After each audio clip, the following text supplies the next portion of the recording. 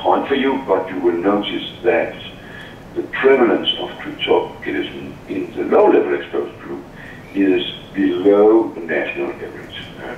It's quite considerably below that. So this result is not very strongly indicating that we have a problem here, but we cannot exclude it. Okay, next slide, please. So, still, this study did not really solve the problem as we had hoped for because of this last finding, because of still limited study size. We are facing the problems in many studies of pesticides, the heterogeneous exposure we have, and still, even we put a lot of efforts into that. Exposure assessment was without measurements in prior group. Okay, next slide, please. So to conclude, we can say with confidence that the results of the alarming small study that initiated this study was not really corroborated. We did not find indications in general that the prevalence of cryptorchidism among sorts of gardeners in Denmark is increased. But unfortunately, we cannot rule out that exposure to pesticides in subsets of gardeners with very specific exposures may carry a risk. Next slide, please. So, the people who undertook this study are listed here. All these people are from my former workplace at Aarhus University. Now I am at Copenhagen University. Unfortunately, none of these could make it to Taipei. And then I only need to say the last slide. Please, thank you very much for your attention and for the opportunity to talk to you from long distance away. Thank you very much. Yes, hello.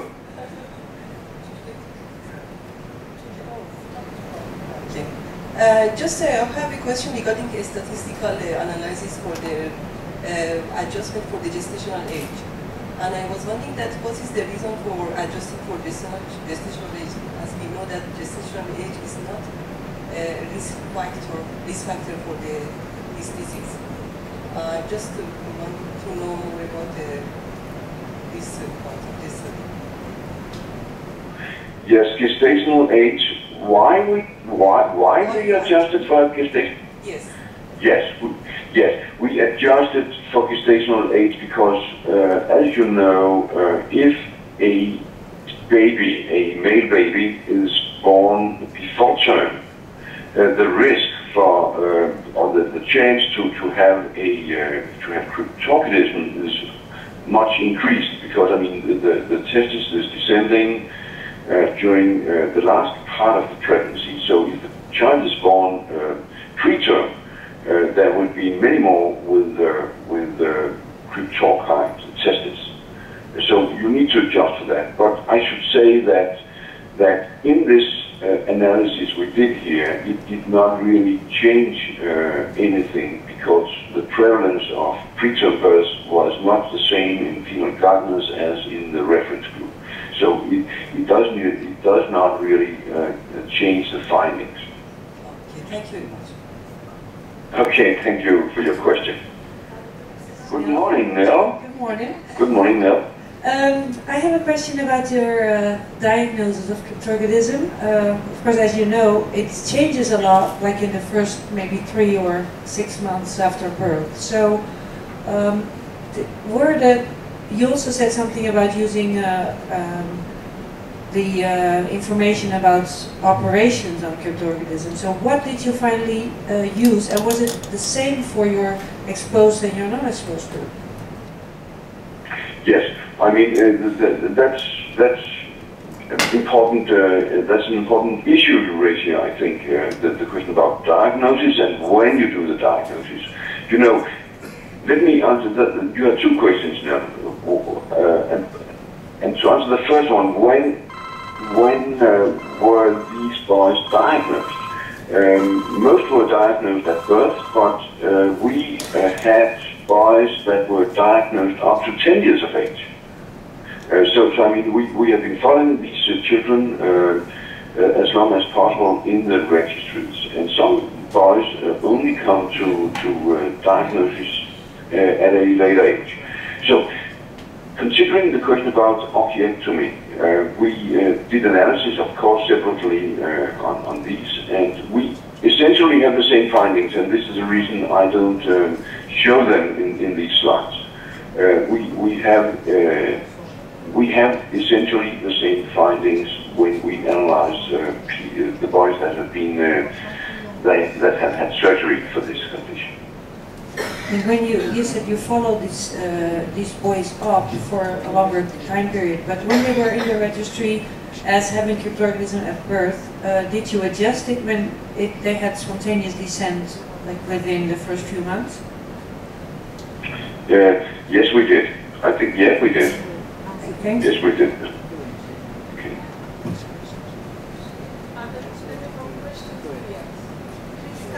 Small microphone.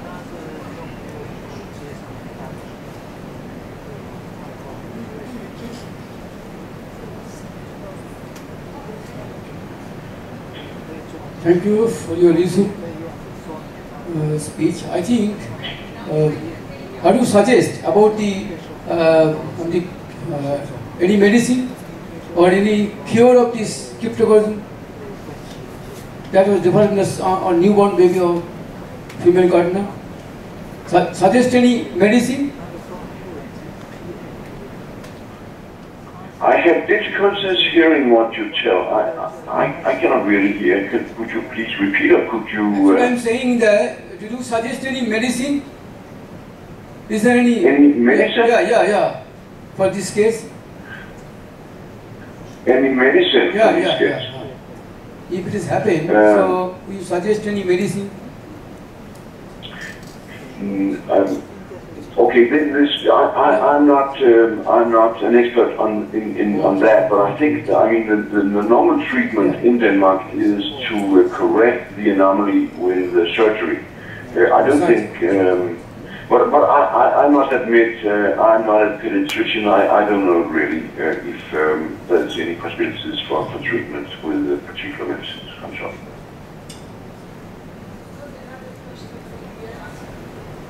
Okay, I lost the picture, but I cannot see you anymore. It's Nicola Cherry, I can see you. Okay, yeah. Obviously one of the problems is you don't really know what pesticides they were using. As you Exactly. Exactly. Yeah. I'm sorry, I don't know the previous study. Did they in fact, were they able to identify a particular pesticide that was associated with this, or did the previous study also simply have use of pesticides? Yes. The previous study, they did identify exactly the types of pesticides that were used, but it didn't really help a lot because many different types of pesticides were used. So it was not in this earlier study possible to do analysis on some specific pesticides. But at least there were a description of all the types of pesticides. But it didn't help really. There was not a common denominator looking at the few cases with cryptorchidism in this study. But then there was another approach which I think is interesting and which has also been published by this group, namely to look for endocrine activities in blood induced by whatever type of pesticide. So you use external endocrine activity that can be measured by some methods in blood as an exposure measure. But as far as I know, these people have not been analyzing the risk of cryptorchidism according to levels of estrogenic or anti-estrogenic or anti-androgenic activity in blood. But I think, the issue you raised, we have discussed this before. That's really a main problem in all these studies we are doing now. So we need to be specific about the compounds. Thank you. And maybe I could mention then that I should have shown that in my presentation, I think, because there is one very important study performed by Long-Nager, published in Environmental Health Perspectives, where they measured DDE, which is an anti-androgen, in blood of the women, in a big study. And here you would say we should expect an increased risk of cryptorchidism. But this big study is negative. But I think it's important, even it is negative, because this is exactly this one specific compound that is measured in everybody, and it's anti-androgen. Thank you so much, Jens Peter. We will